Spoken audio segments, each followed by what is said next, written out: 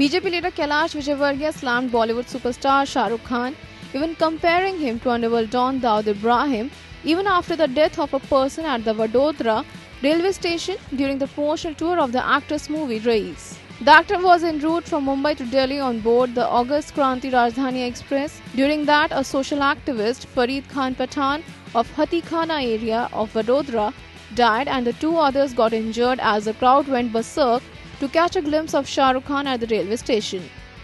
Commenting on the incident, Vijayvargiya on Tuesday told reporters, "If Dawood Ibrahim comes on street, there would be a crowd to see him. You can't gauge the popularity on the basis of crowd.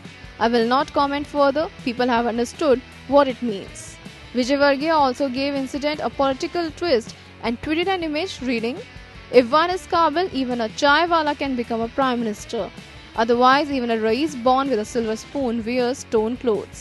Earlier, Vijayvargiya also tweeted that, "Now it's the turn of the country's Kabil citizens. No Raees can take away merit from the Kabil. The Raees that could not be of its own country is of no good, and we should all support a Kabil patriot." Raees and Kabil both are the most awaited movies and will be releasing on 25th January. Honest report.